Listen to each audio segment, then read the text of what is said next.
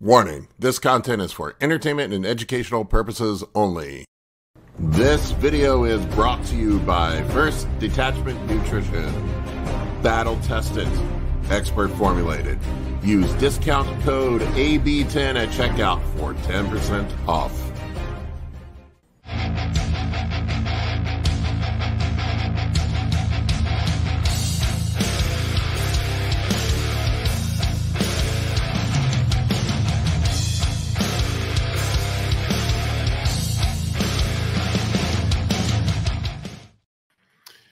What's up, bros? What's up? What's up? Before we get started, I just want to remind everybody to check out the Science of PEDs and Anabolics e-course found at anabolicbodybuilding.com. I think Kurt and I are up to almost 90 modules right now. It is pretty comprehensive. I think one of the best PED e-courses out there. Also, you can catch us on Spotify. We've really been picking up steam on Spotify. Although Spotify doesn't pay me jack shit. Not that I make a bunch off of YouTube anyway. But don't drive, plow into a tree. If you're going to listen to it in your car, do it on Spotify, I guess. What's going on, guys? Not much. Yeah, not a great deal. Just another week. It was the final week, actually. Jared visiting from the States. So, Jared Feather?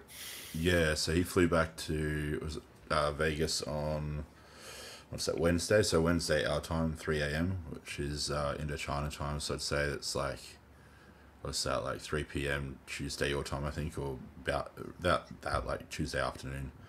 So yeah, that was cool. He's a big dude. It was awesome. Yeah, I got some photos next to him this time, but I'm probably not going to post them. Well, I mean, he is a pro, so you know what you're comparing yourself to. Yeah, we saw him and Mike when we went to the Arnold. They were both there training. We were at the Arnold. Down to earth, aren't they? Yeah. Mike's hilarious. Mike cracks me up. He's a funny dude. Jared seems kind of quiet. I've never really talked to him, but yeah, they're both great. And I know people are going to shit their pants. They always get upset when I talk about it. I pretty much run RP training. That's what I do.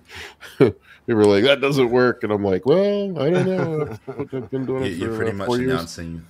You're announcing that you choose violence when you say that these days. Oh, yeah, no. People get very, very passionate and offended about their training. It's really weird with training and diet. Like, I don't know which is people are more cult-like about. Probably diet. Probably diet's the thing that people get more cult-like about, but it always makes me like, if I want to piss people off on social media, all I have to do is post something up about diet or training, and then I've got people blowing me up, telling me I don't know what the fuck I'm talking about.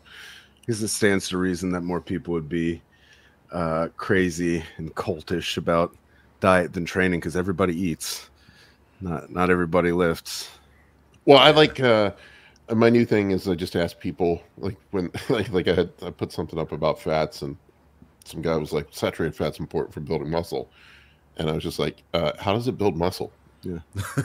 My favorite part is how quickly their arguments fall apart when you ask them one question. Yeah, I ask them one question and then they don't have an answer and they just kind of fade away rather than telling them they're stupid. I just ask. I'm just like, why do you think that? Where did you get that from? Well, I haven't thought that far ahead. I just know. I heard somebody say it. I feel it. I'm repeating it because that was smart. I heard somebody say it. I don't have any facts. It's always, they always point to some weird bodybuilder that ate or trained that way, and I'm like, I have this that genetic anomaly. Anecdotal evidence that supports my view. That's why I believe it. Well, speaking of Israetel, he talks about the survivorship bias. I don't know if you guys have heard of that, but people have a bias towards the one person that succeeded, rather than the 99 that failed doing it that way. So it's precisely like, that's what I'm saying. Like, it's the way that makes them feel. Like, we all love an underdog, and it makes you feel good to see the one person who ought not to have had the positive result have the positive result. And so you want it to believe, you want it to be true, but even if the facts don't support it as being the rule, but rather the exception. Yeah, it inspires hope. I get it. This guy says, am I moaning about IG comments again? Yes, I am moaning about IG comments again. I had no idea about how fucking awful people are. It's like it's popularity on social media. They're not no. I remind myself literally, it's like it's probably less than 1% of the people that we actually talk to. It's a very, very, very small percentage in the grand scheme. What's up? So, what's going on, guys? So I do take that in context. I realize that most, like, you know, if I have 40,000 people follow me on Instagram, and 1% are assholes, it's 400 assholes out of you know, out of 40,000. So that's really a pretty good ratio when you think about it. But those 400 assholes are really loud. Yeah, they make a lot of noise. They're in my DMs. It's funny how like you can have waves of positivity. You know, 10 times people being positive. Your mic is going. Yeah, the audio's just gone real weird. Colin, your mic is going. Oh fuck! There it is. It's back. There it's back. What the fuck? All right. Well, no, I was making a cogent point, but we can move on. You made a point in silence. God damn it! I'm sorry to be whining about social media assholes. Kurt and I commiserate on text. They're like, "You see this jerk?" I should give it no credence. I know you. I know you. But it's just it's bewildering to me. I can always tell too when I'm on contest prep because that's when they really come out. I posted a couple things up on my feed yesterday. I get these dudes that'll DM me their pictures and I'm like, "Oh, I look better than you, and I'm natty." And I'm like, "Okay." You know where I'll be competing at this summer. Show up on the stage and let's see how you look. I hate to sum up the entire day. I hate to sum up the entire world population in one sentence, but I'd say the only person that looked better than you natural was Ronnie Coleman when he was natural. Yeah, no, I don't. These people, I don't know. It's always I don't know. It's the angry natty. I'm bitching about people again, but the angry natty that says, if I just took one cycle, I'd look like a pro bodybuilder. And I'm like, then why are you fucking taking a cycle, man? Take a cycle and stop being a pussy and take a cycle, and you get your pro card and make a bunch of money. Yeah. We all know that's not true. You're not going to take one cycle and be what the pro. Well, you could be one cycle. It's just one long, endless cycle that goes on like every decade. Yeah. Sharp Holmes Solutions says the best answers for anyone like that is you're right. I was talking to Dr. Dean St. Mart, and he said that the idiots come out of the woodwork, and that's what he says. He says, yeah, you're right. You know. I know, don't engage. That's usually what I do. I'd say 99% of the time I just don't engage them, but once in a while It's hard though. Your inner Mike Israetel comes out. He does it for sport. He sits at home at night and he'll get bored of watching Netflix and occasionally engage in the comment section. Yeah. You can't blame them though. I mean, like they do all of this tertiary level study to become a learned individual in their field, and then they just have to deal with all this bullshit, and they roll their eyes and they kind of turn a blind eye to it 90% of the time. Then that other 10%, obviously curiosity gets the cat, and they kind of get a little bit bored. They're like, oh, well, let's see if I just throw a little bit of fire on this and see what happens, kind of thing. Kurt, I can't imagine, like in your case, like spending 8 years in school and then, you know, however many years in a lab doing practical study, and then you got some dude that didn't even fucking take high school chemistry class telling you how the endocrine system works. Well, like the guy yesterday, right? The guy yesterday wanted to debate, right? We were talking about cortisol. Yeah. No, it's calories in, calories out. Yeah, he didn't even understand what thermodynamics was. He was talking about thermodynamics. I'm like, bro, you don't even know what you're talking about. What's up, Scott? Scott competed last week. He looked great. He looked great. Man. Yeah, he looked awesome. Yeah, got really shredded. Awesome. So hats off to Scott. I was just on Scott's podcast. You guys want to check it out? The Scott Mize show. It was. I thought it turned out pretty well. I went back and listened to it. I had a lot of caffeine that day, so I talked a lot. Poor Scott. Not that I don't talk a lot already, but it was. I thought it was pretty good. I wasn't sure if I was just a rambling mess, and I went back and listened to it, and I'm like, all right. I hate listening to myself, but I've had to force myself to do it now that I'm doing content to see how stupid I sound.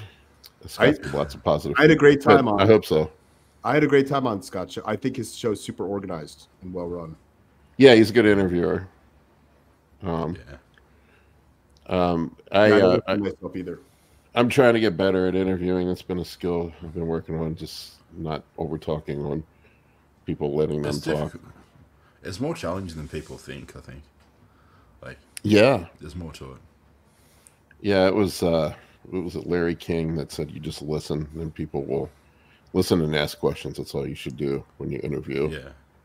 Joe Rogan's a real good kind of example of it. Like, I think I remember one of his hosts actually complimenting him on his podcasting skills, and just said that you're really good at. I think it was actually Jordan Peterson. He had Jordan Peterson on, and Jordan Peterson was going on about to Joe Rogan in the conversation how he just knows what to say, the right things to prompt the conversation, and I think Joe's response was, I'm just genuinely curious, like, and I think that curiosity just guides the conversation and flow really well. Yeah, I agree. So Casey said, who agrees that Kurt should do a full day of eating? We want to see how much you eat. I just did one yesterday. It'll be up. I did a full day of eating on Instagram and like a medium day. People want to see a high day? Yeah, I think they want videos. Yeah, well, I would like to see. Yeah, like I enjoyed seeing what you ate, but it was like a slideshow of like photos. Oh, I think okay. what they want is you saw first a hand. I think I ate that whole pizza. I ate 2 hamburgers today. Yeah. Kurt was the only one who kept up with me in terms of pizza eaten and when the meat guy. Remember the restaurant that guy kept, because I was the smallest one there. The guy kept trying to cut me off from the meat. Yeah, we went to Brazilian Steakhouse, and Kurt kept getting overlooked when they would come around with the meat. It was bullshit. Well, because you guys outweigh me by 100 pounds, so like I'm surrounded by 300-pound men. Like, for me being a big guy, I don't have a big appetite anymore. I struggle putting the food down. Although I got ripped off at Texas Roadhouse last night. Colin and I went there for my cheat meal. He got the big steak. I got the little one. I'm like, fucking asshole. It's my one cheat meal this week. No, anyway, I'll have a full day of eating up. It's not Kurt's, but I could do one. What do they want?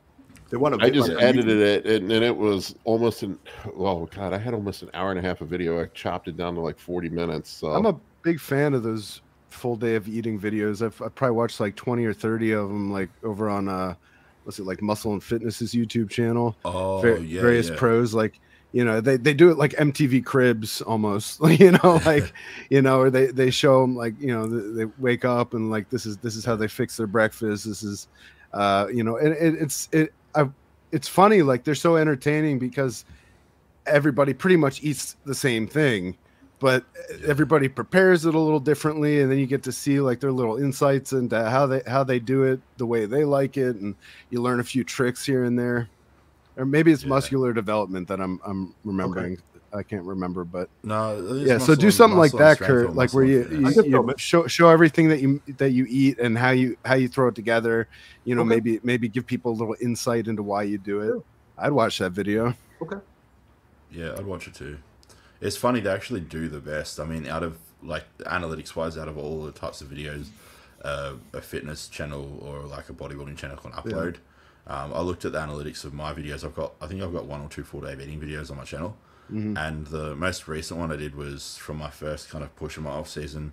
Calories only peaked at 6,000. They didn't get higher than that, but I did like a 6,000 calorie full day of eating, and it's still to this day, like it brings in more views than any other video.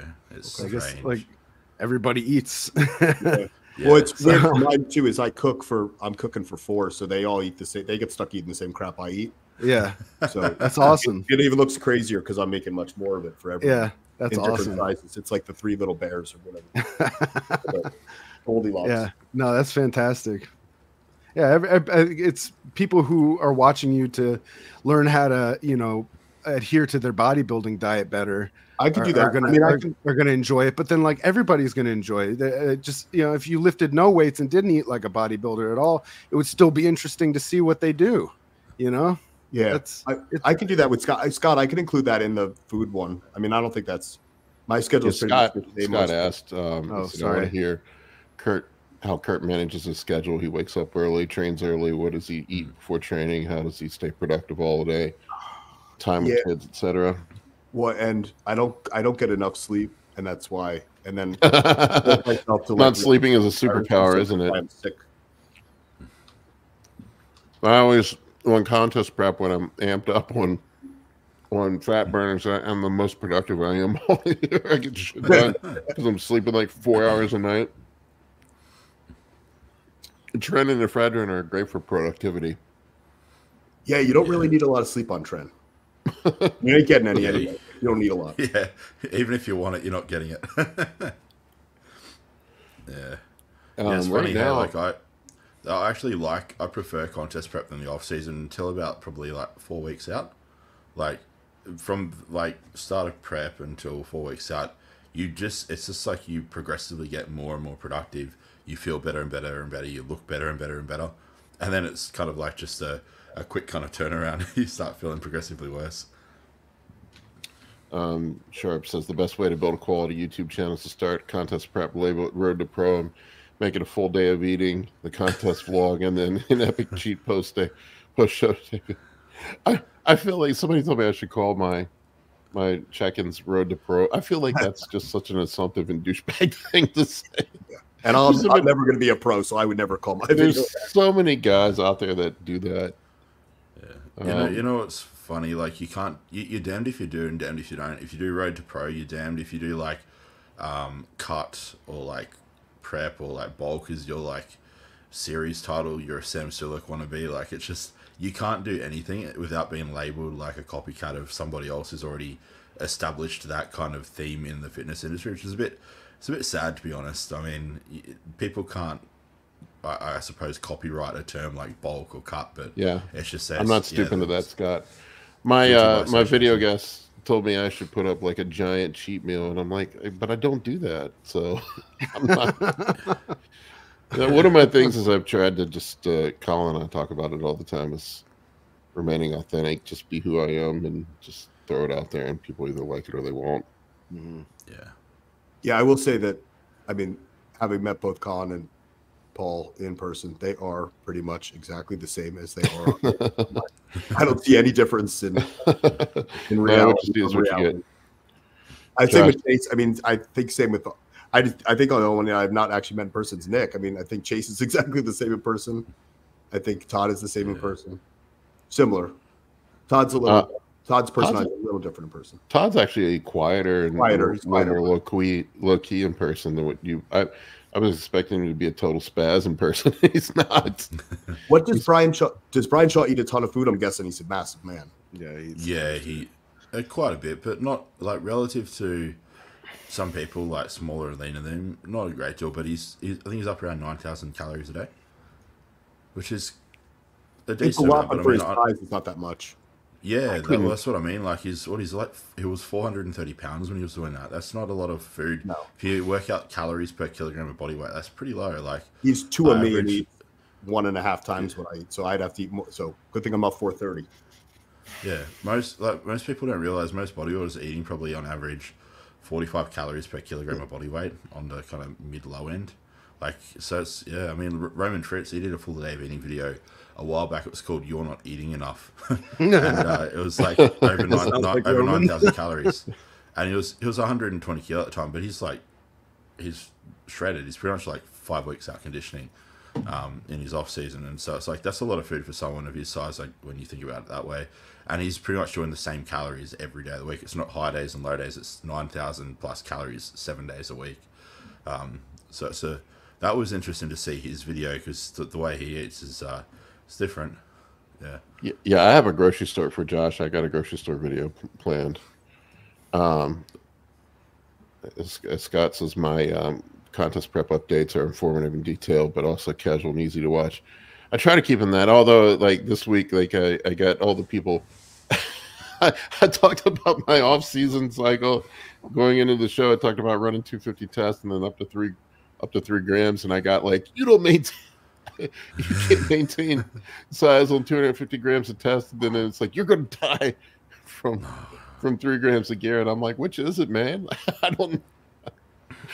Oh man, people crack me up. It's either you're lying about how little you take, or you're taking too much. Yeah, it's like when you're driving on the highway. Anybody driving slower than you's a fucking idiot. So seriously, like if anyone driving faster than you's a maniac. If I said I'm taking 1750 tests and 1400 primo a week, why would I lie about taking 250 tests in the off season?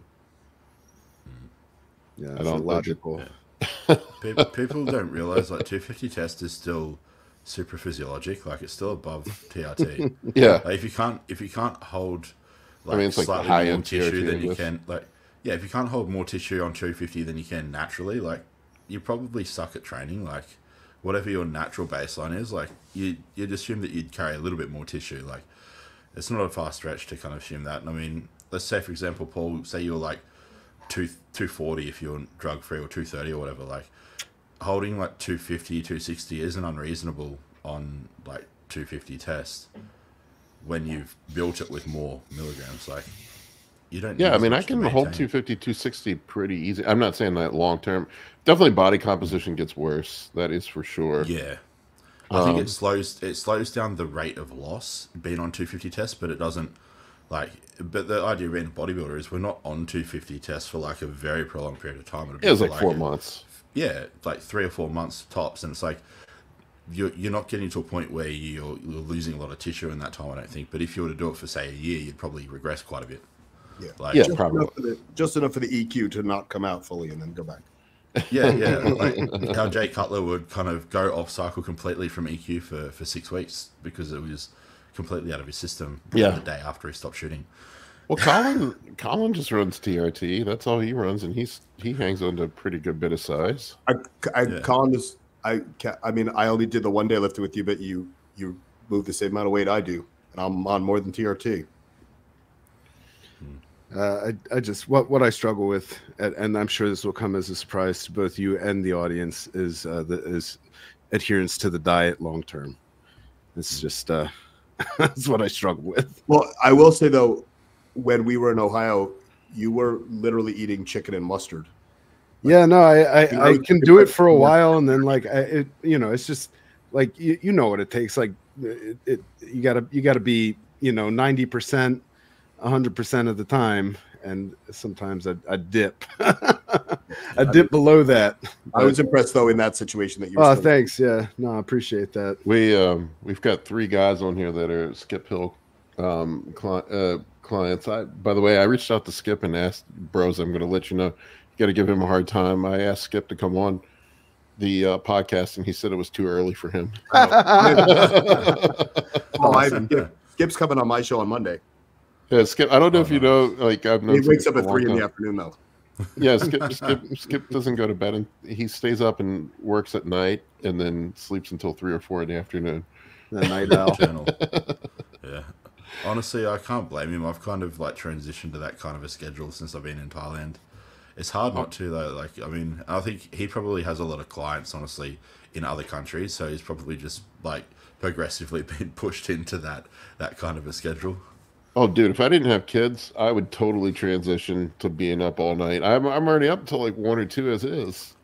Skip's kids are older, aren't they? They've moved out. Yeah, now, they're so adults. That makes sense. Yeah, they're adults. Yeah. So that's probably why he's doing it. But he's always been that way, from what I remember. Oh, really? Yeah, Skip's hilarious. We definitely need to get him on here sometime. Yeah, he seems like fun. Slowthug said Paul should have entered the Detroit Pro. They need some competitors. Yeah, I think there's like 4 guys in it. That's wild. Oh, that's sad. Yeah, it's nobody's competing. They must not be paying anything. Plus, it's Detroit. It's Detroit. We're 12 guys, but 8 of them got mugged on the way there. Who wants to go to Detroit? You can get an Olympia bed. Roman should have done that show. Yeah. Yeah, that would have been an easy invite. Or easier, I should say, not easy. Well, I'm not going to say this on air, but there we go. with the low shot. It's really quiet on here without Todd. I'm going to have to do all the talking. We could take more questions. Hey, we could do that. We can actually answer some people's questions. Now that I'm done bitching about assholes on social media. Well, Paul, you should have seen when you were gone in Aruba, and it was just. I mean, Colin did a great job holding the fort down, but people were so angry that you weren't here. Yeah. Where's Paul? Yeah. I usually just sit here and say nothing. And I want to say there were like 9 of us. There were like 9 other people. But they were... Yeah, they weren't having it. They're just like, Paul's not here. Fuck this shit. Yeah. We'll have a little fun today. What I'll do is if anybody wants to come on, actually come on live. Now you have to be well behaved. You have to be well behaved. We've had a few people in the waiting room doing stuff they shouldn't be doing. I'm already thinking that somebody's going to come on doing some weird shit now. No, we've seen everything. Well, I think not everything, but we've seen people come on in like masks, and we've had people coming on with syringes and smoking and drinking. Can't do any of that stuff, people. Like, just be normal. I'll give you 2 minutes, and then I'm pulling the plug. So make sure your question is concise. Do you remember the Gong Show with the big hook? Oh yeah, the big hook. Josh says you can get mugged just for saying Detroit. Oh man, not here to hear us disparage his hometown. I'm not even sure you can say Detroit. It's not politically correct. I think you have to say Beverly Hills. Although I think they're about the same now, aren't they? Oh, somebody brought up the episode with Planning Mike. That was an all-time high for anabolic bodybuilding live. Oh, yeah. I remember watching that episode. I don't think I was on it. I just watched it, and I just thought, that dude's just off his chops. Like, well, I think he'd come off an all-night coke bender when we had him on here. Yeah, I feel bad for the guy. I hope he's all right. Dave Lance says try living in Baltimore. Oh, believe me, I know all about Baltimore. Colin and I live in the DMV. I lived in Baltimore for a year or two. It was an interesting time and an interesting place to live. Let me tell you, like I've been in the neighborhoods like where scenes from The Wire are filmed, and they didn't really have to do much to dress up those sets. I'll tell you that much. You could go in Baltimore. One block is like posh, and the next block is like fried chicken like place, and you can buy like crack out front. Like it's wild. I would just say, as an outsider, like a non-American, my perspective, I don't know a single thing about Baltimore. But when I hear Baltimore, I think of like a fat nerd who lives in his grandmother's basement in a van with a t-shirt on, like a tie-dyed t-shirt with a kitten shooting laser beams from its eyes. Like that's kind of like the picture I get. I don't know if that's accurate. Is that Baltimore or is no? Well, that's like San Francisco. Oh, Dave, we know Baltimore very well. I've been up to many Ravens and O's games, and go to the Fells Point. I used to go party in Fells Point. Fells Point is wild.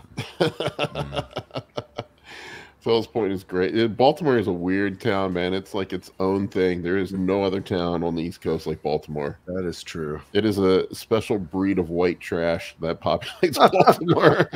I love it when you all know Stavros Halkias, the comedian. Yeah. I love it when he does his Baltimore accent. Like he throws it on real thick. Like he's like she's stole my money I was going to use for spicy Baltimore. Cheetos. Going to the O's game and having some crab cakes. Oh man. Only people from the DMV understand that. Dave Chappelle in his most recent special, he talked about how we've had some hard times in DC, and because Dave's from DC, and then he goes, and then there's that place north of here called Baltimore.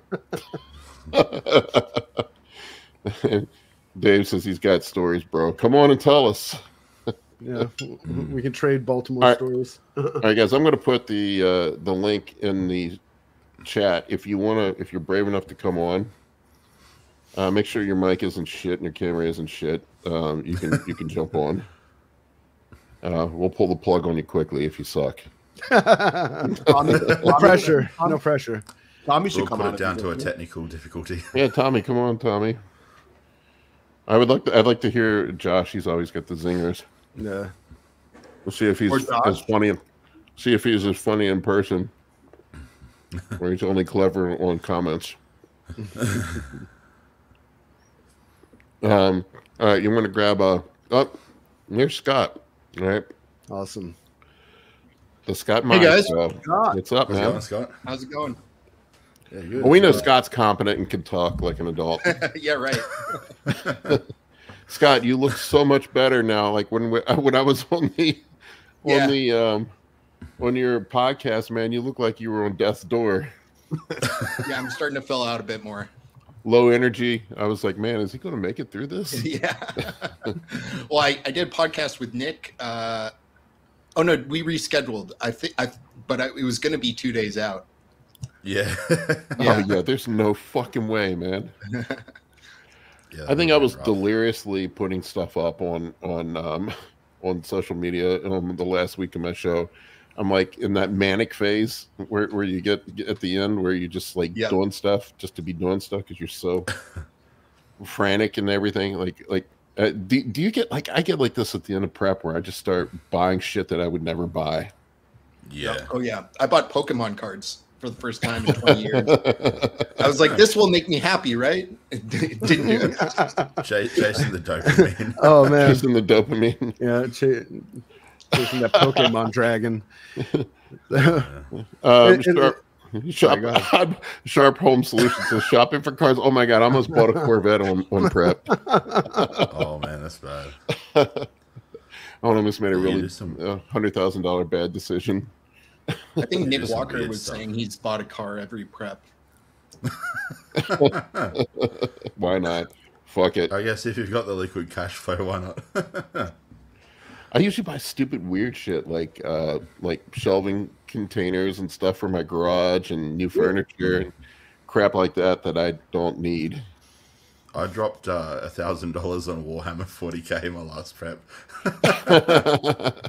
I just started doing that. I even bought my fiance an army. Actually, maybe she bought it. I can't remember. I think I bought it for her though. But yeah, we both got it because we were both prepping, and I managed to get her into Warhammer, which was pretty cool. Like the miniatures and all.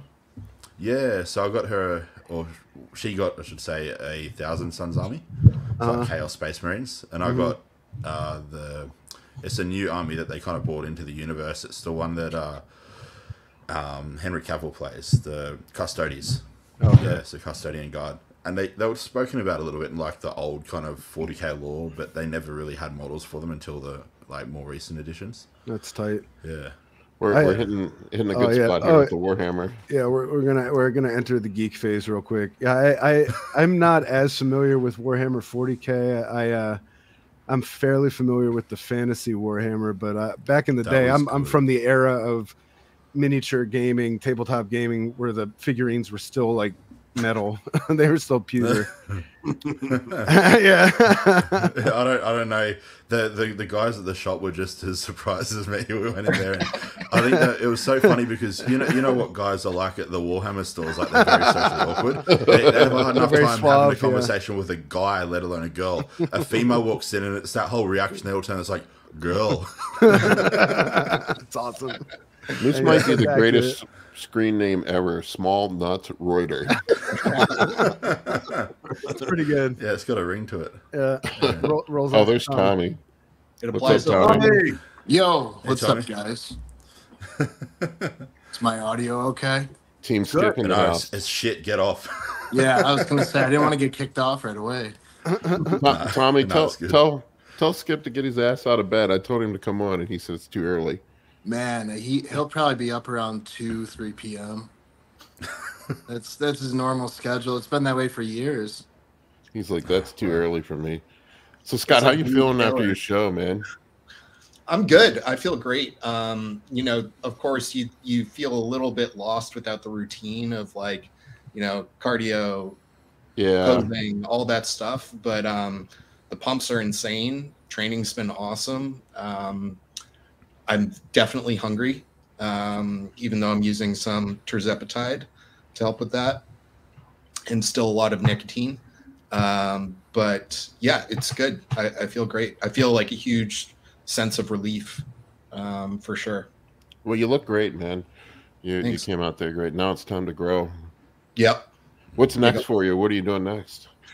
At least a year of off season. I might do a show in like May or June of next year, or wait a whole nother year. We'll see. Are you going to do a national show? I qualified for nationals. I'm not doing nationals this year. I'm definitely not ready to compete there yet. You should do one next year. It's 2 years. You're qualified. Oh, really? Yeah. Yeah. Well, I do want to come in and like win an overall at a local show first, just to feel like I'm really ready. But I was amazed. I learned about some new national shows I didn't even know existed, talking to some of the guys backstage. Really? I thought there were only 4, but there are 5. No. Oh, there are more than that. Yeah. I'm trying to think. There's USA's, North Americans. There's Team Universe. There's Nationals. Trying to think. Then there's the Master shows too. There's Junior Nationals and Junior then Nationals. One I didn't know existed is Junior USA's. That's Junior USA's. Yeah, Junior USA's. Right. What's up, Ryan? Hey, guys. How you doing, man? Tommy, you're competing. You're in prep right now, right? Yeah, so I'm 11 weeks out now. Awesome. How's prep going? This year it's actually going pretty good. I had a big drop this week, which was kind of alarming. It's one of those things where things might start running away a little bit. You know what I mean? Yeah, that happens to me. Yeah, so we'll probably start maybe even increasing food a little bit until things calm down a bit. I'm likely going to be a heavyweight this year. We were thinking about going for light heavy, but my condition's quite good for where I am right now. It's really good. Tommy, let me see his pictures. It's really good. Yeah, so I think we're in a spot where we'll probably shoot for heavyweight, and it's always, you never know if you want to be the smallest guy in the class but the most shredded, or do you want to come in the heaviest at top end of the class. It's always kind of a I would go heavyweight. Light heavy is the most competitive division in it is. Yeah. It's your bodybuilding. I mean, like you go to like when I was at the national shows last year, like it seemed like half the competitors were light heavyweights. Yeah, there's a lot of light heavies. The last show I did, I think there were like 20. It was a lot. Yeah, it's interesting. Justin Compton has this client, Joe Palacios, I think is his name. And they were talking about him winning nationals, and he thought he was going to be a heavyweight. And at the very end, Justin was just like, no, we're just going to feed you a little bit more. And he was at the very bottom of supers, and he won the overall. So I don't think you have to be at the top of the weight class to win. No, I don't think so either. It's more of like a personal anxiety. And we all know that a lot of supers are pretty fat on stage. I'll just be honest.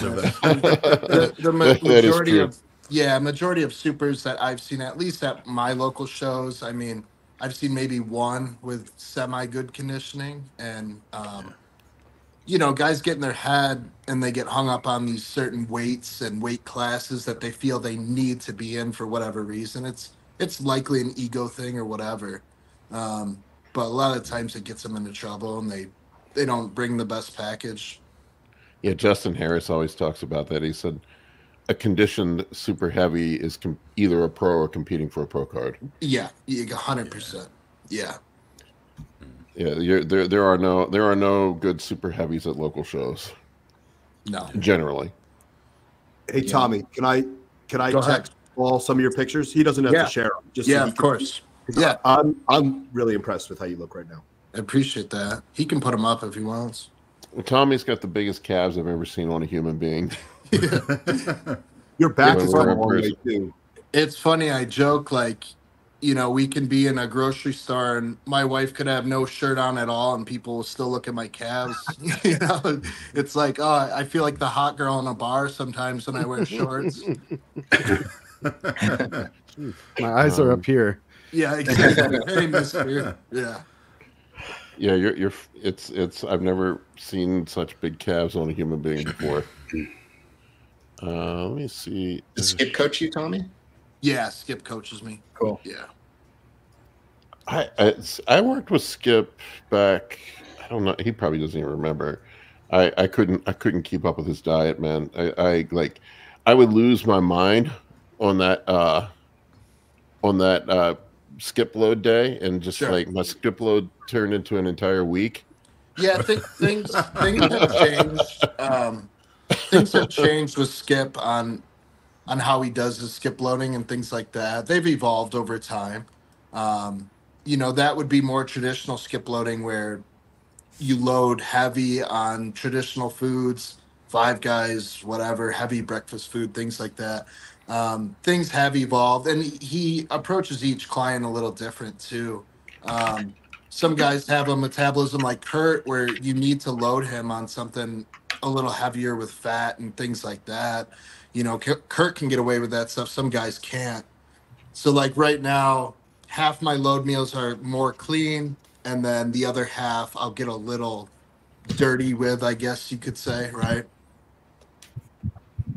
Yeah, I haven't talked to. I don't know how Skip does it now. So, but yes, I just lost. I end up losing my mind. Justin keeps me fed and carbs, so that works for me. Yeah, Skip. Our carbs are pretty high during the week. Not high. Oh, really? Yeah. When He doesn't do like low carb anymore. That who did that a lot was Dave Palumbo. Yeah. Dave Palumbo would keep guys like really, really low in carbs and then just smash them with like fast food. And like McDonald's was his like favorite thing, wasn't it? Yeah, exactly. Yeah. So I think people sometimes think that's skip loading, and it's not. I think there's a misconception of it sometimes, and Skip's like, I don't bother correcting people anymore. He's like, I'm too old and tired, But Kurt's been helping me with my blood work and things like that, making sure I stay healthy, and helping with the supplement side of things. It's hard. My stupid computer won't share the pictures directly, but yeah, you look good, man. Legs look great. Yeah. Well, he's got tech minors in already. How many weeks out are you? This is 11 this morning. Oh yeah, you're in a good spot for 11 weeks out, man. Yeah, appreciate it. I was I'm 221 here. Wow. Yeah, you're definitely not going to be a light heavy. Yeah, I don't think so. I don't think it's worth sacrificing potentially a lot of muscle to have to get there. I could get there because I'm dumb enough just to struggle and make it through, but I just don't know. I don't think it's going to be worth for it. You. Yeah. Oh, there's. How tall are you? I'm 5'9", 5'10". What's up, Joey? What's up, guys? Joey's one of my clients. Joey's got the biggest arms in the gym. Tommy's got the calves. Joey's got the 23-inch arms, and I'm not joking. Yeah. Jeez. They're close. We're getting that. It's funny. I have I have a very similar relationship with Tommy that I do with Joey. That seems to be my. That's like my Kurt, new. This is with Tommy. This is the Tommy we were talking about. We're having a hard time hearing you, Joey. You're kind of muffled. My bad. I'm gonna hop. But yeah, you do something similar with him, Kurt. I probably have 10 guys now that. Nice. That seems to be my role. You guys just freeze. The gear guru. Yeah. Hey, Kurt, just make sure I don't die. That's his role. Hey, you aren't bodybuilding if you aren't on death's door. Yeah, you got to be close at least. I guess it's an interesting place as a coach to be, because I think a lot of coaches don't want to deal with that end of it. Maybe not. And I'm comfortable dealing with that end. So like you know what I mean? Like I'm comfortable making those decisions with you, right? Where I don't, you clearly have the food end covered. You don't need me. Right. Exactly. There's actually, and that's the thing is like, I'm not going to use it, but there's pros as well that use me for that role. Like they don't need my advice on how to lift weights or what chicken to eat, but it gets more, as a lot of you guys know, if you get more advanced in bodybuilding, the gear gets more complicated and the chemicals get a little crazier, and the risk of injury is really there. Yeah. Whether people want to believe that or not, like there's a definite risk of harming yourself. Yeah, I mean, it's a fine line to walk. I mean, if you're sick, you're not, that's another thing too. If you're sick, you're not going to look good. Yeah. I think people don't consider that too. It's, and you won't grow either. No. Yeah. It was interesting talking to, I did that interview with Wesley Vissers, was a week before last, and he talked about how this was the least, I think he said that he's run on a prep since he's been a pro. And look how good he looked. Yeah. Yeah, and I think that changes over time, especially when you're on his level. Like, I think you can get away with less, as you get up in those ranks. Like, I'm sure Nick Walker doesn't run the same that he used to. He might, I don't know, but I bet he could get less. Yeah, I'm sure he could get away with less than he used to be able to. On the way up, I think it takes more to build that initial size and everything like that.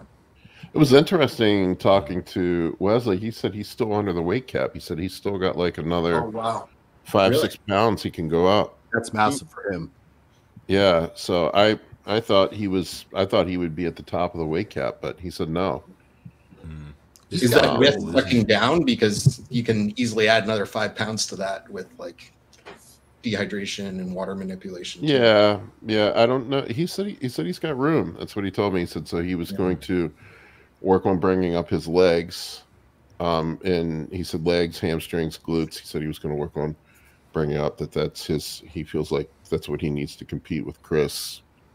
Yeah, I guess he could use like maybe a little more sweep or something, but I mean his physique it's great. He's got a fantastic physique. I mean, I think he's in a really good spot to take on Chris. Yeah, I agree with you though, Tommy. I think he needs a little bit more sweep. Like from his front shots, his front double bicep, they're kind of just like flat. Like he didn't really have much. Yeah, that's exactly what I get out of it. That's the downside of being 6'3". I know about exactly. That. I get people all the time tell me like, dude, you need to bring your legs up. They're small. And I'm like, my quads are 32 inches, man. Right. Like they don't. I know they look small. It's just my legs are so damn long. I don't know how big they would have to be for them to look in proportion. With 36 inches. I don't know. Probably. You need those big rammy quads, where they just look like beets, upside down beets. And then big ass adductors too. I mean, a lot of the time people don't realize in their side chest and stuff, it's not about adding more hamstring size. It's about adding more meat to your adductors. So when you push that back leg into that front thigh, it pushes that hamstring out. Because people were saying to me in some of my recent check-in posts on Instagram, like your hamstrings are getting like offensive level big, and I was like, it's just my adductors. Like I push my leg into my adductor and it just spreads it out, and it makes it look so much bigger than it actually is. That's what bodybuilding is. A lot of it's smoke and mirrors, honestly. Well, we do. I do a dedicated adductor and hamstring day. I have a quad focus day, and then I have a adductor. That was a big thing. I remember when Dante Trudell used to train me. He was training adductors. He was big on training adductors. And I think they really kind of act as a hamstring too. They're really involved with a lot of the same movements. So I mean, it only makes sense to train them. Yeah, exactly. Well, this is fun getting some people in here, some new faces. Yeah, it was interesting though talking to Wesley. I mean, like he said he just ran test and master on through pretty much his whole prep. He said he sprinkled a little bit of Tren in at the end when he needed it, and he said he only used Anavar as an oral as needed. He said he didn't use it every day. He said just like if he needed an extra push on a day. When he pulled the Tren out, right? What's that, Scott? Sorry, Kurt. I was just gonna say in classic, like the waist is so important. You can't go heavy with the orals. No. Yeah. I was just gonna say he pulled the Tren out early as well, right? I believe so, or maybe it was the fat burners. I don't recall. Yeah. For the Olympia, when I interviewed him for the Olympia, I think he said he pulled the Tren out early, and he runs just the mast in with a little bit of test. What do you think that is for, Kurt? To dry him out more or something, or? I almost think it's like if you don't need it, right? Like everybody's different. I think that's the problem is we all try to come up with these like statements that like encompass everyone, and like what you use is very different from what Paul uses. Like I know pretty much everyone on this platform I know, except Ryan. I know what everyone basically runs, and like not a single person here runs the same thing in the same amount. Right. Well, correct me if I'm wrong. Didn't Roman say he didn't run Trend last year? He didn't. Yeah, he didn't run Trend at all for any of his 9 shows. Yeah. The thing with Trend, like the way I see it, guys, and I mean, feel free to throw your 2 cents in as well. You use Trend obviously to inhibit muscle loss. It's anti-catabolic. So Wesley obviously, well, the way I use it and the way Wesley must use it is he used it on the way down while he was digging to preserve muscle tissue, and then when he reached his conditioning he needed, which was probably before his show, like the reason why he pulled it out, he's slowly titrating food back up and potentially reversing into the show.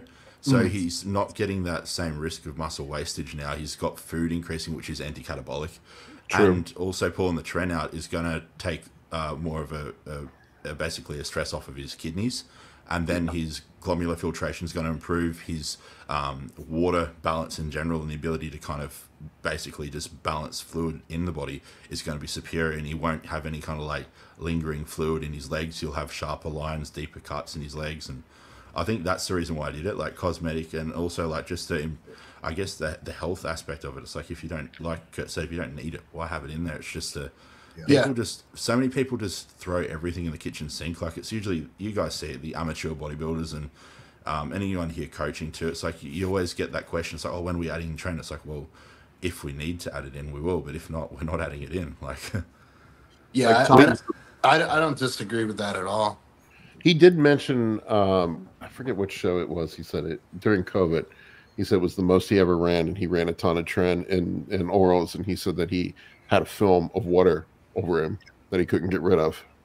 Yeah, I noticed for me, because I only have 1 kidney. For me, when Trend's in there, I do have that like weird film. Like I might get leaner and stay harder, but like I don't look as dry. Yeah.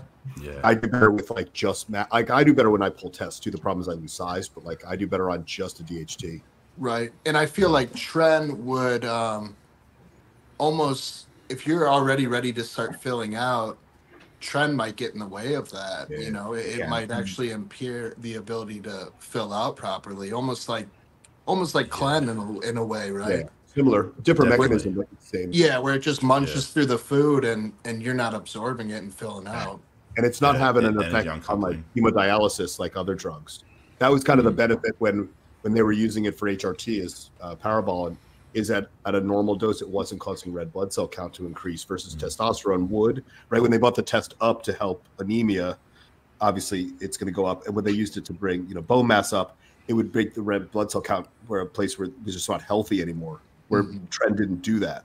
And so we see that, like you're saying, it keeps you kind of flat and kind of hard to load. Exactly. And Paul and I have talked about this numerous times. Like the guys that run Trend all year round never grow, right? It's really hard to get big. It's like anti-productive, I guess. Yeah, I could see that. Someone's going to argue with me about that, but sure. Man, nothing. I don't know what it is with me. When I start taking Trend, I feel like shit, but man, my physique just transforms within like 2 weeks. Yeah, it's quite rapid. It is. Yeah. Mine does that initially, but then it goes south real quick.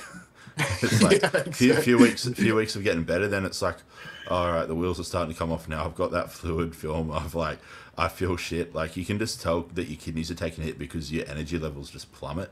I think a lot of that is mental too.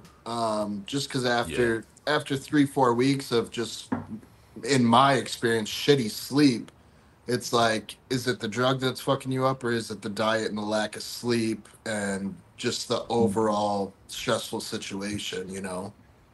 Yeah, that's true. It's probably the lack of sleep and the stress.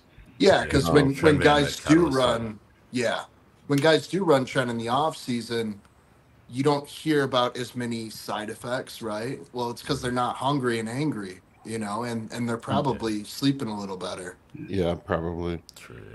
Yeah, it didn't affect my sleep at all. Surprisingly, the only side effect I got was sweats at night. and the sweat smelling absolutely disgusting.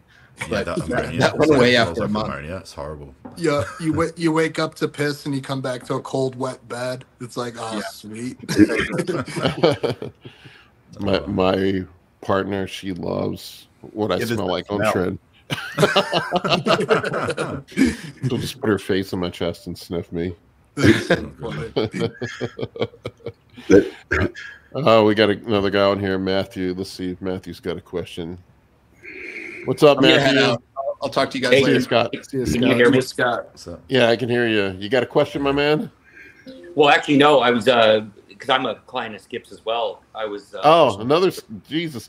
Tell that motherfucker to get out of bed early, man, and come on here. Well, I'm Sharp Home Solutions on the. Okay. That's you. Okay.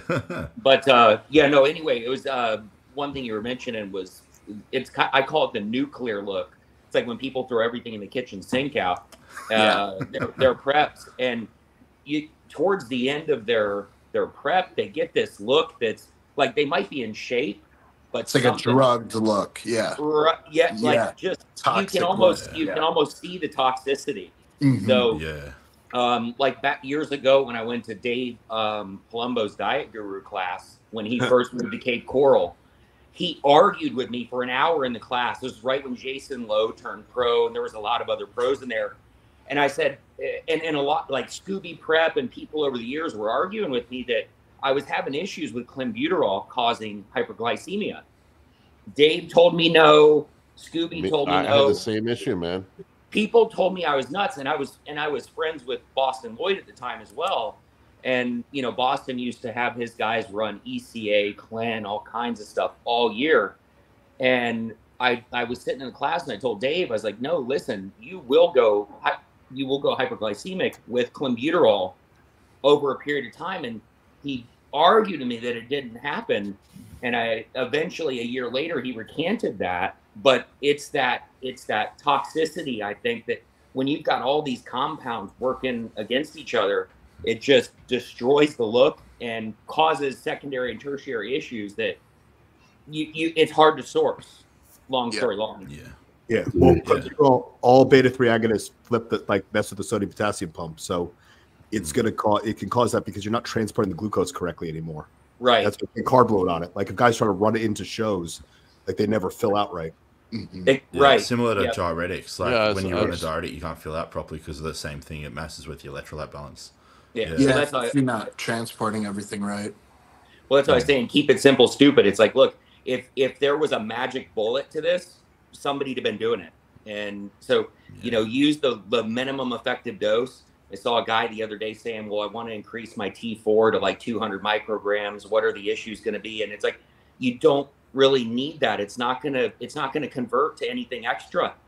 Yeah, your TSH can only get so low on your blood work. It's like once it's zero, where do you go from there? Right. Just more reverse T3 and bullshit like that. Right. Like, exactly. That's what I told him. I was like, look, you can go from 50 to 100 micrograms, but any more than that, you're going to have reverse T3 issues. So and it's only going to convert what you can utilize. So what are you trying to do by increasing that? It's like stop being lazy and increase your NEAT is what I would say. When and all the people out here that carb load or skip load or whatever, you're going to help with the reverse T3 anyway because it's going to respond to glucose. That's reverse T3 goes up. Yeah, when that's you're the point. When you're That's the point of skip loading. Exactly, you're basically stopping that slowdown, that adaptation. That's the one of the main reasons you skip load is to knock down that cortisol, knock down the reverse T3, and start fresh. There's other things that help. Females, but it's why pretty much every coach. Right, like all of you got we all do that. I know AJ Sims does that. Like that's just why pretty much everyone that gets lean and hard does some sort of carb load. Yep. I thought the main benefit was waffles. Yeah, well, that is one of the French toast. Yeah, that is one of the main benefits. And actually, like I was explaining to Tommy earlier, like Skip and I, it's uncanny how similar we are in our approaches. Yeah, because like nobody knows me, and I am nobody to the industry, but I've been around for many years, and just kind of inculcated myself through other coaches. And I say that with radical humility, but it's funny that everybody has a variation of it. They everybody. Do. I say the same thing. Yep. It's like nobody's different. Like the Dave Palombos and the cheeseburgers and fries and but it's what Skip and I've talked about over the years is like he used to be more on like I'll call it dirty because there's just for lack of a better term, just like junkier foods. Yep. But what I've trained myself, like Scott Stevenson's talked about, is each skip load now I treat like a mock peak. So, and I've done that for the past 20 weeks of my diet, and I have 14 more to go. I've been in a holding pattern for like 6 weeks because I got to land the plane, and 20 weeks is a long time to land a plane. But I've literally been eating the exact same things, and it's foods that assimilate well. So literally how sexy my skip loads get, because Paul was mentioning earlier, like, oh, the diet kills me. The reality is if you eat the same things every week and your limits, meaning you're not going out and getting a dozen donuts and cookies. Like for me, peanut butter and jelly rice cakes is as sexy as I can get before I have that craving issue propensity moving into the week. And it depends where you're at in the diet. Like at this point, because I was doing mainly bison, rice, and fruit for my skip loading. And now at this point, I dropped 10 pounds. So Skip's like, we got to bring some of that traditional food in and just see what happens, right? Right. But yeah, once that traditional food touches your mouth, it's like the floodgates open and you're just ready to go. Yeah. It's like I try to coach my wife as well, not like coach, but she works with Skip as well. Yeah. Just explaining to her like, look, this isn't your skip loads aren't how many satiating foods you can eat. It's what do I digest well? And like for me, I'm 5'11", and I'll probably be in the top of the middle or low, the lower end of the other weight class. And the reality is I can't eat enough food on my skip loads. My body does run away. Yep. So I have to, like, I literally get a mixing bowl, like that you mix freaking cakes in, and I fill it with Rice Krispie cereal, Frosted Flakes, and then a bunch of fruit, and then I eat a bunch of rice cakes. I have to get as many calories in as I can. Otherwise, I can't eat enough food in a day. Do you set time parameters on your skip loading, like for the duration of the meal?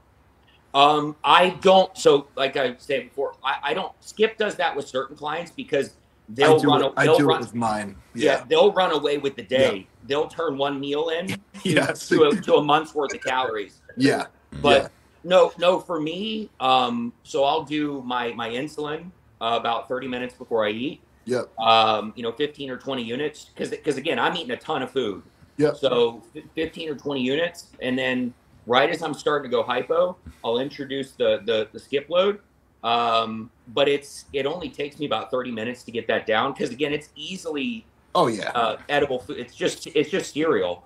And I think that insulin helps with getting that food down too. 100%. Yeah, I really think it does. Yeah. That's why I do it pre-meal and not post. Because I like to that whenever, I don't know about you guys, but whenever I start to go hypo, I do get ravenous. Food tastes better too. Right. It's because your body needs it. It's like kids in Africa eating rocks because they need calcium. Right. It's like your body needs those carbs like right now. Yeah. But then the other thing that we've done a little bit different, well, I've done different this year specifically, is my last meal, because back, years ago when I was skip loading, it was like a free for all.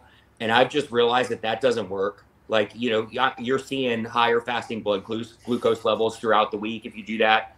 So for me now, that last meal, I get that first one in, and then I get a big second meal in, but it's typically just a huge salad and then just a normal meal of like beef, shrimp, rice, and then rice cakes at the end of the night with peanut butter and jelly, just because I need to get more in. I don't want to assume anything, but you're not 25, 30 years old anymore either. No, so, I'm in my mid 30s. I'm 30. I'll be 36 this year. Okay, so we need to worry about our waist and things like that. Correct. And if you're distending it with a skip load every single week that you can't keep tight, how are you going to get on stage and expect to hold your midsection the whole time, right? Right. And I know Skip probably talks about that with you. And yeah, and it's mitigating that in the off season as well. Right, Like, 100%. so when you're skip, because he does skip load most people through the off season. Yep.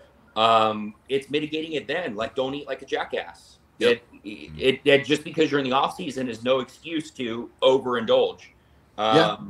You know, and again, in the off season, eating foods that you can assimilate, because that's most people.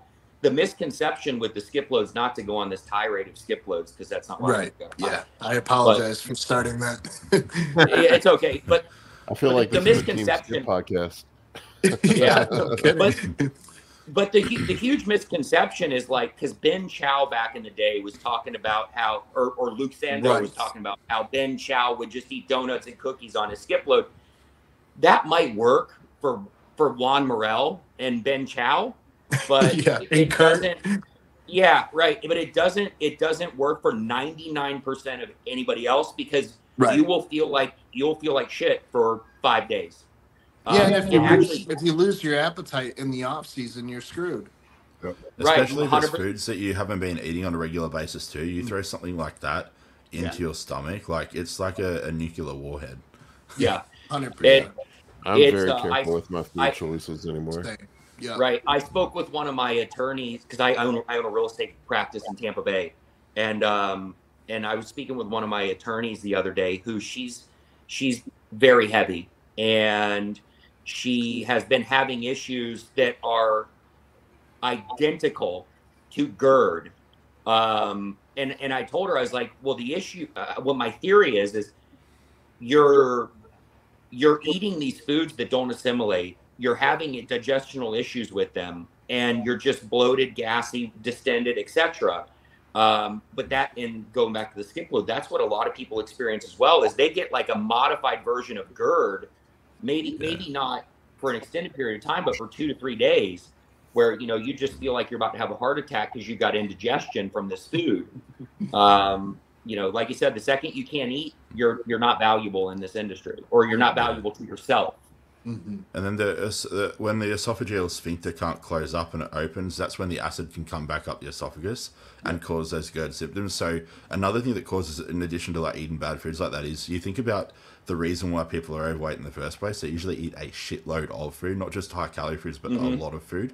And so the sheer volume just doesn't allow, it's like backed up, it doesn't allow the sphincter to close. Then you just get this, like when they lay down or sit down, lean back, they get this kind of like backwash. And yeah, it's a bad thing to experience. Yeah, a lot of the times.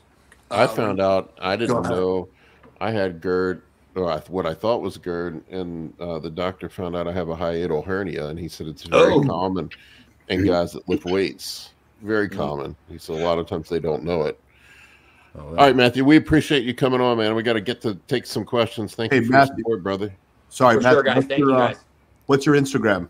Nothing. It's Razor Sharp Fitness. Cool. Just one. And if you go to Skip's tags, you'll see me every once in a while. I'm nothing impressive. Just a lanky little guy. No, all good, dude. I'll follow you. All right, Matthew. Thank you for coming on. Guys. See ya. Have a great day, guys. Take care. See ya. All right, let's get some questions in here. All right. We have one from our resident troll, Emperor Sheev, for you, Paul. How did you lose your loose skin without a big ass scar? I do have a big ass scar. I got a mini tummy tuck done. I put a video up about it. It's pretty much faded. The guy, I don't know, the surgery. I did it 6 years ago, 5 years ago, something like that. But the guy did a pretty good job. I'm going to stand up. I don't know if you can see it or not. But... Oh, it is. Okay. You can see it. It when I get a tan done, it sits like right along my posing trunk line, so you can't really see it. That's but when I get a tan done, it like makes it like highlights it. It makes it show out more. Growth hormone helped too, but yeah, I did a mini tummy tuck. He took off a piece of skin. Like he had to move my belly button, had to reconstruct my belly button. He took off a piece of skin that they showed me afterwards. It was about 6 inches wide. Did they let you take it home? I made a mask out of it. Yeah, exactly. Anyway, so yeah, I had a mini tummy tuck done. There's a video up on my channel if you want to watch about it. I have the whole video up there. You've got your Halloween costume sorted. Nice. Leatherface. Awesome, man. Good luck. Good luck. Good luck, dude. Step on. Oh, nice. Awesome. What did he say? He says he's competing today in a bodybuilding contest. Oh, nice, man. That's awesome. Good luck, Good bro. luck. See, all right.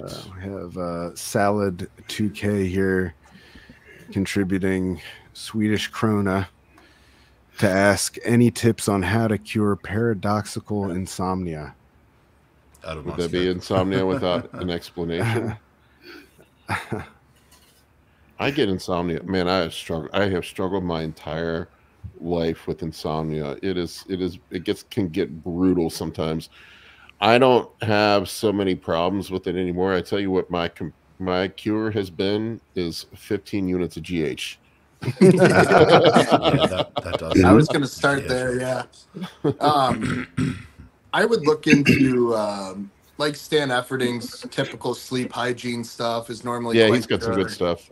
Yeah, that's somewhere to start. I mean, do you have sleep apnea? Things like that. And a lot of the times when people do have insomnia, there's so much anxiety attached to it that every time you put your head down, all you're thinking about is, I hope I fall asleep. And, you know, you get your mind going like that, and then you get stuck in this negative feedback loop where you can't tell it to shut off. So the entire night you're trying to force yourself to sleep. So, I mean, if maybe you need to stay up a little later until your body's actually tired enough to fall asleep. That's helped me in the past. Well, from what I understand, there's two types. There's the type where you can't fall asleep, and then there's the type where you can't stay asleep. And I have the second type. I usually don't have problems falling asleep, but I'll do this shit where I'll wake up like 3, 4 in the morning.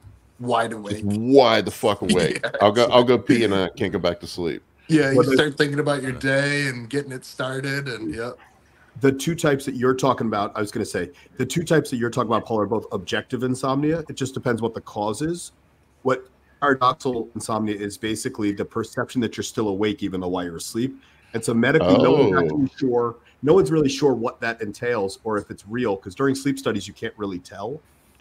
So it varies in percentages. There's not necessarily a cure. It's just the same stuff you would do for objective. It's just he goes to sleep, and while he's fully asleep, his brain is running like he's awake. Oh, wow. So actually drive you crazy over time because you never think you're asleep. So he's not going into those sleep stages. I've never heard of it. So his nervous system doesn't ever turn. Yeah, Stan Efferding's not helping you with that, dude. No, I mean, it probably should require. There's probably medicine in someone. Like there's I'd see a neurologist. Honestly. Yeah, there's a drug called doxepine that's used as an antidepressant in a small amount. I think it's repackaged called Silenor. If you buy it as a generic, though, it helps really well with sleep. It's just you have to buy the generic because it's expensive. But that's wasn't there a Netflix show about like issues like that? Like probably they couldn't fall asleep or something. I swear there was like a Netflix series about that. I can't imagine like being in that twilight state. That's gotta be horrible. Well, did you ever on contest prep? I feel like it goes back to trend. Sometimes, like, do you ever just realize that you're awake all of a sudden? Yeah, like you're laying in bed and you're like staring at the clock and you're like, I wonder how long I've been awake for. Yeah, exactly. That's like at least for me, it's a contest prep thing. Like I'm never sure when I'm actually asleep. I do that when I'm driving. Like, how long have I been sleeping? Shit, that's scary, right? Too much GH, I guess. I used to micro sleep when I drove. It was dangerous. It's such a bad feeling. Yeah, but it only happened when I was driving on like a highway. I think it's just my brain got bored. There was nothing to interact because I've got ADHD and it'd just switch off. But yeah, since I got medicated, it was like a Hail Mary. But I've been struggling in Thailand because I haven't been able to have access to my concerta. So when I get back in Australia, first thing I'm doing is refilling my concerta script. But yeah, I've just been surviving off modafinil over here because it's cheaper and it was created for narcolepsy anyway, so it helps to a similar degree. was going to say something. Oh yeah, have any of you guys experienced sleep paralysis? That's messed up. That it's like you have what would that? It's horrible. What's that? So like? I haven't experienced so you that. you wake up and you can't move.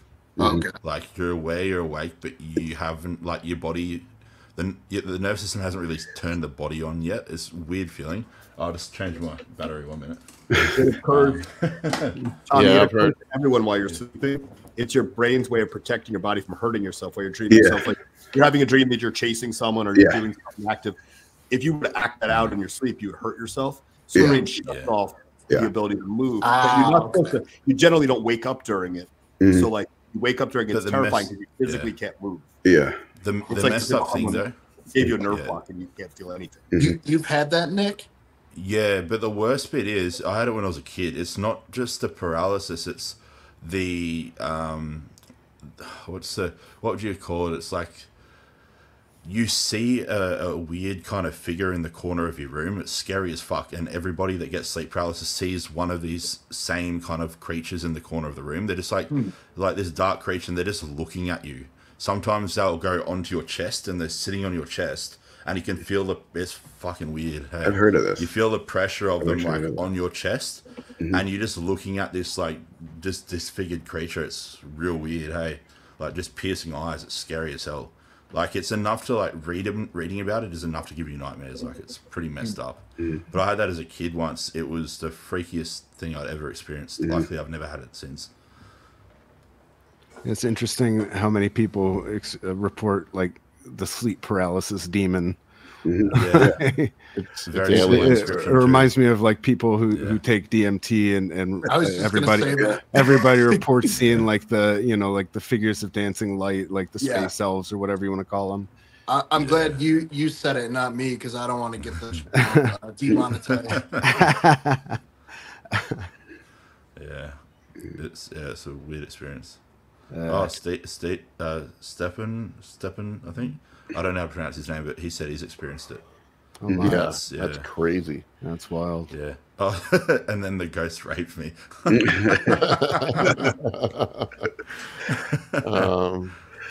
I remember that scene from This Is the End.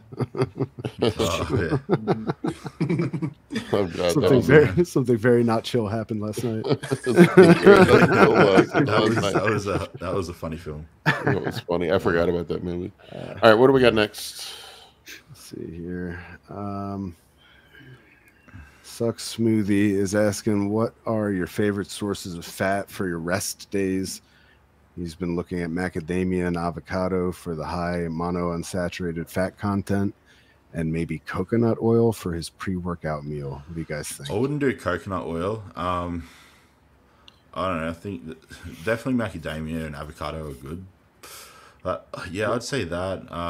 If you're into it, I mean, it's not really, people go on about it being beneficial for the polyphenol content. It's really not. It's a load of shit. But if you like dark chocolate, have some 85% dark chocolate. Like, that's a good source of fat. I only eat it for the polyphenols myself.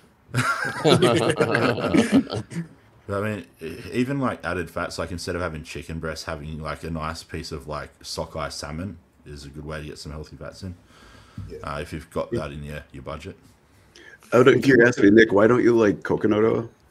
I just the high like medium chain saturated fat content. It's just I don't think it's as good as something higher in poly and monounsaturated fats. Just from that perspective. But like, there's nothing inherently wrong with it, I guess, especially in a deficit. If you're in a deficit or in a slight, you pretty much are on a rest day usually if your macros are high fat, lower calorie.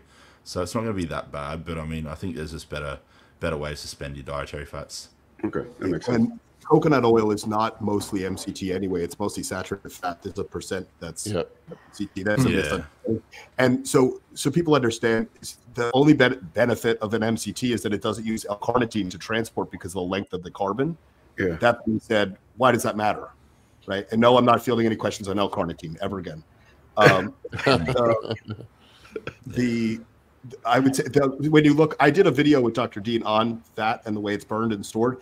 Yeah. If you look at the order, though, that things are burned and stored, technically monounsaturated fats are the easiest to store. So you would store poly the least, saturated second, and then mono the most. Something like olive oil is not healthy because of the monounsaturated fat. It's healthy because of, like you said, the polyphenols. Your body can make oleic acid on its own. It makes plenty of it from stearic acid. So there's no need. That's why those are not essential acids. I mean, there's nothing wrong with avocado or macadamia, but why are you adding fat that your body doesn't need to your diet just to add calories in? Is there a reason? Like yeah, that's. Is there a reason why he cares if it's a rest day or training day, or did he just add that? Probably carb cycling with okay. Justin's carb cycling on the. But even if you add like a nut, like almond or walnut, I mean, it's not like you're getting a ton of trace carbs from those, and you're getting some fiber in. And, I don't know. I normally do like walnut or something like that. But see, walnuts actually have ALA, so there is an essential fatty acid in walnuts. They're much better for you. Yeah. Yeah, I think that nuts and then sunflower seeds, pumpkin seeds, they're good as well. Like they're pretty high polyunsaturated fatty acids. Yeah, so yeah, like Kurt said, like steering clear more of the saturated and the mono, and steering more towards things with a higher ratio of poly is the way to go. Somebody put on here about coconut oil and MCT upsetting their stomach. Yeah, for me it's instant shit my pants. Same. Yep, it destroys my stomach. Yeah. I will blow my guts out on this stuff. I remember Todd used to have me run the diets with a lot of MCT and coconut oil in them. I wish he was on to talk about it, but yeah, Justin, on the carb cycling on the low day, you'll pull the carbs way down. Even on contest prep, sometimes it's down to 0 carbs, and then he'll have me put in things like nuts, nut butters. Flax oil, fish oil. Yeah, you still want some fiber. A little bit of olive oil, avocado oil. Yeah, and you don't want to be running on just protein. I mean, what a shitty source of ATP that is. Yeah. All right, what do we got next? I have to get going, guys, so I'll see everybody. All right. See you next week. See you, Ryan. Bye.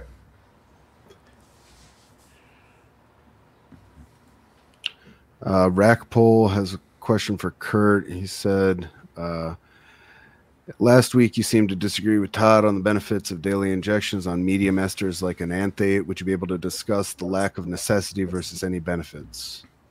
Okay. So things like testosterone and ananthate, cypionate were invented in the 1950s to eliminate the need of a daily injection. So first of all, it's not an accurate statement to say it's required, right? Why would it be required? It's not test suspension. So chemically, it's not required. Second of all, there are benefits. Certain people see benefits from daily injections versus other people. I would say the two biggest things you see, at least in the bodybuilding community, are dose dependent. So like you get a big guy who's using a huge amount of testosterone. He's going to be injecting every day just to cut down on the volume of an injection over the course of a week. That's a different scenario. Technically, it's going to manipulate the way you aromatize to estrogen, the conversion to DHT to some degree. DHT is kind of a fixed variable within each individual. And sex hormone binding globulin will also move depending. So like someone like me, I do better with a bigger bolus, so a little bit less infrequently, like every other day than I do with daily. So it's just the problem. I don't love absolute statements, and I don't love absolute statements that go against 70 years of chemistry. It seems really asinine to me to make a statement. No offense to Todd, but you can't. It doesn't make any sense. If it's you should probably use it every day or every other day. I have noticed, Kurt, and I don't know what you think about this, but I have noticed a pretty significant difference in aromatization when I inject. Oh yeah, absolutely. Yeah, I'm a low aromatizer, so I don't need to. Yeah. You know, I mean, I can run 1,200 tests with no AI. I don't need to. And that's I'm talking about like half, like what I was. Yeah, it makes a big difference. But that's something guys should know about themselves, and then they can take advantage of that ability to be able to swap those. Like if you know you're a guy that aromatizes a lot, then yeah, you should lean towards more frequent stuff. And if you know you're a guy that might actually need a little more estrogen, then maybe you do something less frequent, right? or up the dose. Yeah, and it's not, and I don't disagree with daily injections. It depends on the person. I don't like blanket statements that, you know, sum up things, especially like if it were test suspension, clearly it needs to be used often. There's no ester there. That being said, there's a reason why these things were invented. And that, you know, and that's been proven over 70 years, just because that now it's like bodybuilders love to come up with these anecdotal, you know, artificial science things that they create in their house, like with no clinical experience, no research experience. And they're just like, you know, come to this summation of how things should be used or the way they were designed. It's like, unfortunately, that's just not the way it works. And it's very ritualistic in nature. Usually, like, guys will just come up with this like ritual that they have to follow, and they just try to force it down everybody's throats. So it's not a like everyone here is saying, like, it's a case by case basis. Like, first off, start with infrequent administration, and if you notice too much aromatization, maybe go from twice a week to every other day. If you're still noticing it, from every other day to every day, and then just find your happy medium. Everyone's going to be different. I think guys are guilty of that for a lot of things, and they think that what they are doing right now is what everyone should be doing. So a lot of the times, if you'll listen to certain coaches, they're prescribing a certain thing because it's what they believe in right now or what they're doing right now, and they think sometimes that's the only way. When Tommy, you can speak because you and I talk every day. Right. I mean, I don't ever talk in those terms, right? Like you and I, we propose things and we play with ideas, but I don't I've never once said to you, you have to do this. No. And it's good to, well, one, I'm not extremely new to this stuff. Yeah. So it's good that you accept my feedback and we can bounce ideas back and forth. If I was newer to things, then I would want you to be a bit more. To an extent, and I am with guys that are newer, but I still absolute statements are not always. And it comes back to the whole confirmation biasing. That's the crux of it a lot of the time. Like, people are looking for, I suppose, data to justify their viewpoint, and it's kind of like they'll decide on something, they'll just run with it, and they'll just try to pull everything out of the woodworks to prop that up. And it's like, no, you need to just accept the fact that there, like I said, no absolutes. Like you guys have both said, like, you have to kind of, as cliche and as bro-y as it sounds, find what works for you. Yeah. But yeah, I do agree with Paul. There is a big difference in aromatization. There's a big difference in side effects, but it depends on the person, how you want to use things. Yeah. You know, what feels best for you. Yeah. All right. What do we got up next, Colin? Brandon has a question for Paul. Do shoulder injuries affect your ability to hit poses properly? If so, how do you work around them or through them? Yeah, really. Like for me, like the front double bicep, especially the rear double bicep, because you got to crank your arms really far back. I can't get my arms back enough, and it makes my arms. I got big arms, and my arms look small in the rear double bicep because I can't get my shoulders or my arms rotated back far enough to really make my arms pop. So yeah, it does affect me. I don't know what I do about it. I have a torn labrum. Other than surgery, and I don't know that the surgery is going to fix mobility. Right. So probably going to make it worse. If Brandon's having this himself, I just recently started getting scraping done more frequently, and I can get my back wider in the lat spreads and things like that. My training's even gotten better because you have more range of motion out of those scapulas.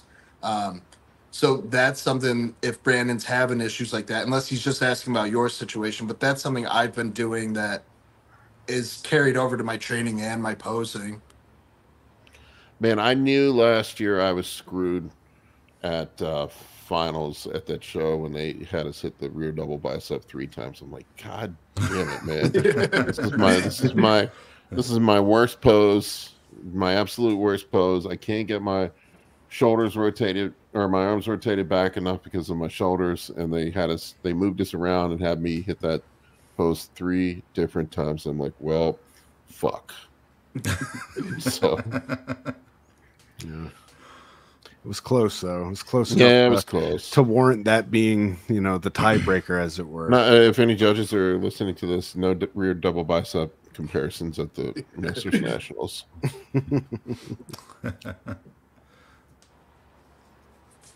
Oh, man. All right, what do we got next here?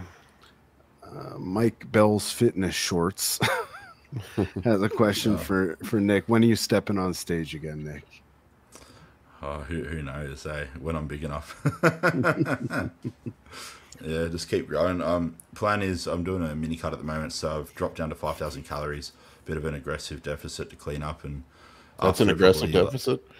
Yeah, I dropped. At first week, this was like I dropped the insulin a week before I started the deficit, so it wasn't a drop of like much water weight, but I dropped 10 pounds in the first week, going to 5,000 calories. So it seems to be doing the trick. I'll probably need 1 or 2 more adjustments before the mini cut's up. But 6 weeks mini cutting. It's my 30th birthday when I finish the mini cut, so family's coming over to visit me, so I'll do that, and then I'll go into one more push phase, probably 16 to 20 weeks, and depending on how my body tolerates it, and then basically see where I'm at. Hopefully I hit a tidy 300 pound this time, because I got up to 282 pound in my last push up. So it's awesome, man. I've been 300 before, and it wasn't pretty. Yeah, it doesn't feel pretty. It wasn't. That. I mean, it wasn't what we would call, or it would. It wasn't as what you Aussies would call a tidy push-up. It was a not so tidy. It was a Whopper push-up. A Whopper push-up. So Domino's pizza and Ben and Jerry's push-up. The McDoubles push-up, and a lot of weed. The funny thing about like the off season is, I mean, I honestly think it's what makes or breaks a bodybuilder. I mean, most people tap out when it comes to eating enough food. When you get to that high level, like, I mean, you guys know what it's like. You enjoy it first, but then you hit that body weight set point that your body is just not comfortable with, and you're literally sitting there with a meal for 30-45 minutes trying to get it down. And it's one of those things, like, I mean, people think it's when I say people, like the amateur competitor, they think, surely it's got to be the drugs where bodybuilders tap out. No, it's the food. Like, you can train hard, you can take drugs. It's pretty the drugs simple, are easy. But eating the hardest part. Yeah, and not just the eating training. food. The training is easy because we all like to train. But the food, like, sometimes you'll just sit at that and stare at that meal like, man, I gotta eat this somehow, you know? Yeah. And it's not like I guess calories in general. Like, I mean, I'm sure you'd all agree, we could go to Cheesecake Factory every day and clean up 10,000 calories easily, and we'd probably enjoy that and would be like unhealthy as fuck in 6 months. But to eat chicken and rice, like dry chicken and rice or beef and rice on repeat is bloody hard. Whether it's like the act of eating it or the fact that it just doesn't taste hyper palatable. And I always save things in my toolbox for when that comes. Like, my food is pretty plain year round, but when I really start to struggle to eat, that's when I'll start to try to make the food actually taste good for once. And you know, a lot of the times that stuff. Exactly. A lot of times that will push you over the hump, and you'll be able to make it until your next, cut phase, at least, Well, you can do the Dr. Todd. I wish he was on here. The chicken shake with Hawaiian punch. Oh, fuck that. Flavoring. There's a cool kind of the opposite. I need McDonald's before I drink chicken shakes. Kind of the opposite.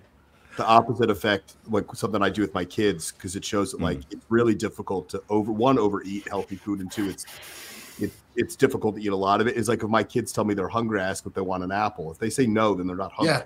They're just they clearly want a muffin. Muffin's not the answer. Do you want chicken? Like, everyone here knows how hard it is to overeat on chicken. Like, my garbage can's right next to me, and it smells good as hell right now. So that's how you know you're getting hungry. Well, what is it? There's There's 2 types of hunger: hedonic hunger. I can't remember the names of them. You know what I'm talking about? Hey, one's like a pseudo hunger, and it's just boredom. The other one's actual like physiological hunger. That's a good test, though. Would you eat an apple right now and just be extremely satisfied, or a plain chicken breast? Right? Oh yeah, plain chicken. And when that sounds good, it's like, man, you're probably hungry. I know. I don't know if you guys are like this, but I know when prep is getting real when I'm hammering jars of pickles. Yeah, Pickles, pickles are a good go-to. Or does anyone here do that? Like open the peanut butter jar, smell it, close it, and put it back? I do that. Yeah. I'm a smell guy. Yeah. I can't. It's a dangerous game to play, though. It's a dangerous game. Yeah, my wife is pregnant right now, so I'll pick up food for her and like I'll sit in the car for a minute, like, man, this smells good. I don't do that, but I'll start watching food porn on YouTube. Yeah. I've noticed that too. Like, Tommy, this is your first kid too, right? Yeah, this is our first kid. Yeah, it's really cool. I feel like it'll give you a different reason to diet and eat that food too when you have kids. Oh, I agree. It kind of shows you, like, it's really amazing though the influence it has on them. Yeah, and she eats quite well too, so it'll be good. Kids need to learn nutrition from the beginning, and they need to learn it from their parents because they don't buy their groceries. So when they end up fat, it's not their fault. You know, it's a parenting issue. Mm-hmm. Yeah, one thing I love doing in prep is making like a slushy, but I'll get like EAAs. I'll put a scoop of EAAs in a bullet blender, and just like half a cup of ice cubes, and just blend and blitz that, and it literally turns into like a slushy or a smoothie sort of thing. Mm-hmm. And you can just drink that. It's real nice. Yeah. I had a bowl of ice water during. I chew ice cubes during prep, like towards the very end. It could be like an anxiety thing too. But yeah, like 6 weeks out, I normally start chewing ice cubes. Like I'll go to a gas station and, just buy a cup of ice. What are your things you guys eat at the end of prep to keep the hunger off? Oh, man. Nicotine. I'll let someone else go first. Nicotine. Yeah. I use like spinach. Like if you get a bag of spinach, you just eat the whole thing. Or use a baby spoon. I don't know if anyone does that. Like I still have the leftover spoons from when my kids were really little. Oh, you use smaller spoons? Or That's chopsticks. what I do. Try to eat your rice with chopsticks. It takes forever. Yeah, I do use smaller utensils as I start dieting, and I use bigger ones in the off season. Yep. So I do use smaller spoons. Man, I don't really do too many like little craving things. Like I know guys do pickles and like they do these 0-calorie like diet drinks and stuff like that. I try to cut a lot of that stuff out as I get closer to the show. And I know it's 0-calorie, but yeah, a lot of people do the opposite. I'm doubling down. Yeah, I think some people hold a little bit of water when they get carried away with the artificial sweeteners. Yeah, and I know it's not like I don't want to sound bro sciencey, but most people are going to be fine with it. But there are some individuals that seem to have a bit of an adverse response. And I mean, if the difference between like holding a few pounds of fluid and not is just cutting out diet soda for the last few weeks of prep, like man up and do it. That's how I look at it, because let's say I don't know that it's the difference between first and second place, but let's say you got second place and you're like, man, maybe I should have cut back on some of those diet drinks and hot sauce. And obviously I'm not saying that's a thing, but it would probably cross your mind. Like, yeah, maybe I should have been a bit more disciplined and not had that shit. And maybe it would have made a difference. If not, whatever. But that's how my mind works. Like, what if, right? Yeah. I feel like anyone who's competed thinks that when they're on stage, right? Like you get on stage, you have all this flood of regret come back, right? About all the things you like slacked on. You're like, man, I just did one more set of abs. Why didn't I not work my calves? It's like the dumb stuff. You're like that. You're like, I shouldn't have had a diet soda yesterday. Right. Yep. I was going through a case of Costco case of Coke Zeros every week. My prep. Oh yeah, I smash them like crazy, but I think the main thing, honestly, is just find your threshold and like don't have it very. Oh, I think I found it. There is, but the thing is, a lot of people don't realize there is some sodium in diet soda, like. True. And I think if you're dramatically fluctuating in your like soda intake, it could potentially just make you look a little bit inconsistent day to day. If you're not, there's a lot of caffeine too when they really start adding up. Yeah. I will say this: there is an upper limit of Coke Zero before your butthole explodes. That's what bodybuilding's about: is finding that ceiling and staying just below it, right? Yeah. Like the like stuff that I would think is absolutely disgusting in the off season starts taking tasting good. Oh, Like yeah. when you're dumping the G. Hughes sauces on stuff. Oh yeah. You know you're or in a like, bad spot. They're sweet chili. They're sweet Sugar-free chili. Jello. Yeah, peanut butter on beef. I've done that before. Ooh. Just like just weird shit. So one thing I like to do is this isn't really a diet hack. I guess it's not like a calorie-free thing, but one thing I do love to make toward the end of prep is it's like casein protein in fat-free Greek yogurt, kind of like That's what I do. Put Yeah. some frozen berries in there.